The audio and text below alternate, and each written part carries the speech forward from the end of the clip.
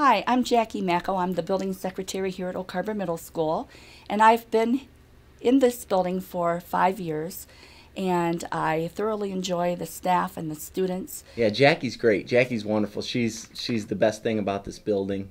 The staff love her. She has taught me everything I need to know in this position, and I feel like every day I love coming to work. If it wasn't for Miss Macko, I don't think that this building would run as efficient as it does. Jackie's always happy and go lucky in the morning. As giving as anybody you could know, and kind. She has a heart of gold. She is so compassionate, kind. Anything you need, she's right there. Loving, wonderful person, willing to do anything for anybody. She's one of the best secretaries that I've ever worked for. She always gives you a vote of confidence to have a great day. She's absolutely awesome. There's something wrong with that woman. Honestly, there is some scary things about Jackie. She can be really, really nice. But boy, when nobody else is around. I've crossed her twice in my life, and I keep these in my desk all the time. One time she took pictures of my hair. She went to the hairdresser, got the same hairstyle I did. This was the first one. I had this pumpkin on my desk for 10 years, and I crossed her, and that's the message I was sent. She's telling me I have to bring her lunch. She wants a hot meal every single day.